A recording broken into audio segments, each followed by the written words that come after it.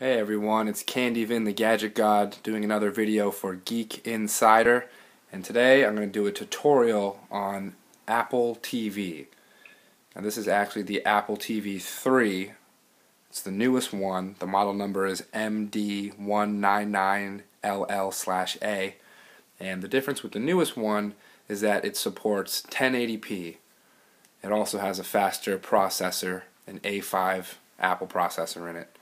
On the back of the device there's an HDMI port, a micro USB port, an optical audio port, an Ethernet port, an IR receiver that uses the Apple remote or any other IR blasting remote, and also an Ethernet port if I didn't say that already. It comes with a power cable and the Apple remote. This is actually the Apple remote right here. You can see it's very small, very thin, very light. Fits in your hand super well. So we're going to give you a tutorial on what features it has, as well as how to use AirPlay. So as you can see here, these are all the apps that are on it. Podcasts will sync with your iTunes account. Bring all your podcasts over here. Photo stream is on iPhones, iPads, and Macs. You can share your photos to the cloud. Netflix, and then these are the normal Apple movie stores. TV shows, movies, music, anything that you've purchased in iTunes and then you log in with your account in settings will be here. So under settings you have general. This is where your meat and potatoes are. Remotes, you can actually sync an iPhone, an iPad, an iPod Touch, iPad Mini, and use those as remotes as well with a free app called Remote.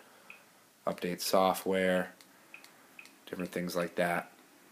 You push the menu button on the remote to back out.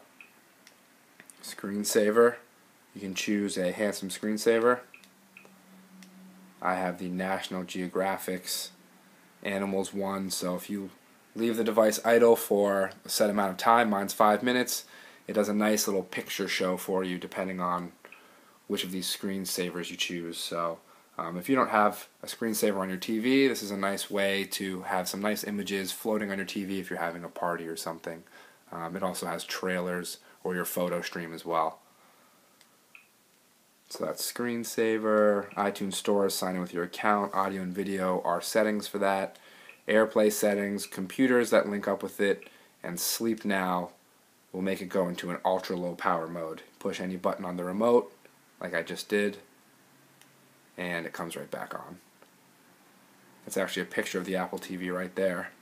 So you can see it's tiny. It's actually only 4 inches across and 4 inches the other direction. So it's super, super tiny. Home sharings, you can share with your computers, have any media that's on them show up on your television. And then again, these are just renting or buying from the iTunes Store. You can see we got some sports apps on here as well. It pretty much covers anything that you would definitely need. Now I want to show you how to do AirPlay. I'll show you first on an iPhone. So we can see here we have my iPhone in the front. I'm just going to zoom in on it. Now this is how you do AirPlay on an iPhone. We'll play a video, for example, and it will recognize if you're on the same Wi-Fi network.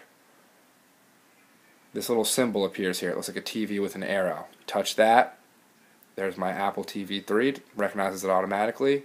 I chose that, and you can see in the background it's loading. Native Smart PC, and if you look at this model number here, and now it's playing on my television. So any video, any music, podcasts, you do that, and it'll show up on your television. We're going to pause it, put it back on the iPhone. And you can see it's seamless and it's simple. Say you want to go to the next level though and you want to show everything on your iPhone, on your TV. If you double tap the home button, it brings up the multitasking menu. Go all the way to the left and there's that same TV button. So I can choose the Apple TV 3. Now with mirroring off, it's going to wait for some sort of media, a video, music, and then it'll play it on the TV automatically. If you choose mirroring, it'll show exactly what's on your device at the same time mirrored on the TV. So if I go sideways with it, let me back out of this and go into something that I can go sideways with. So if I go sideways with it, let me just back out of the video. Oops. So if you go sideways with it, now it's showing whatever you have in real time on the TV.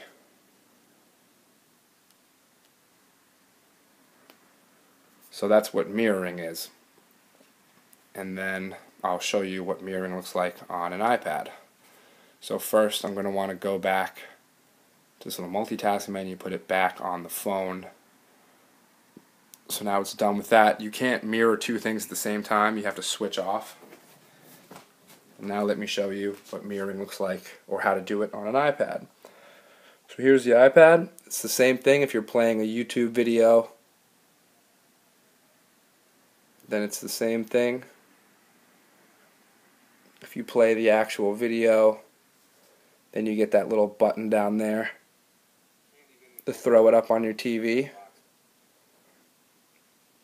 You can see in the background it's throwing it up on the TV now, and it says here that logo indicates that it's playing on the TV. You can still control its speed and everything. And then what we'll do is we'll put it back on the iPad, we'll quit out of YouTube. And to mirror it, you double tap the home button again, and that's where the AirPlay logo is, right there next to the skip song.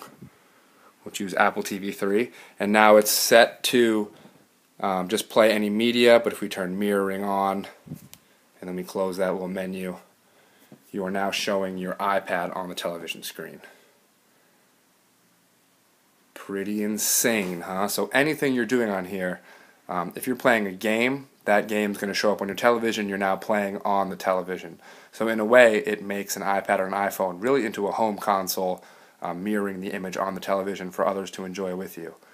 And then one last thing I'll show you is the remote app. Now this is the free app. I don't need to hold my iPad up since it's showing what I'm doing. This is the free app that will allow you to use any iOS device as a remote controller. So here, if I touch this arrow logo, I'm now using it as an actual touch controller. So this is swiping. Now I don't need to be sharing this. Let's actually not mirror the image. It gives you a better idea of what this does. So here, if I swipe sideways, you can see it moves the box up and down.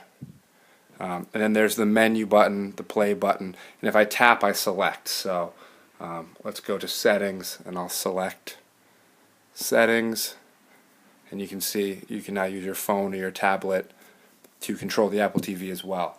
So it's really very slick, very impressive. If you have any questions or comments below, please ask. I'll be very happy to answer them. Apple TV is a great device, a perfect companion for an iPhone or an iPad, iPod Touch, iPad Mini. And if you have one of the newer Macs with a Retina display, you can actually AirPlay the image from your Mac wirelessly to your Apple TV. I don't have one here right now, so I can't show you that functionality, but that is only in the newer Macs, the newest I should say. And it's just another slick feature. So if you have any Apple devices that you love, get yourself an Apple TV. The retail price is $100.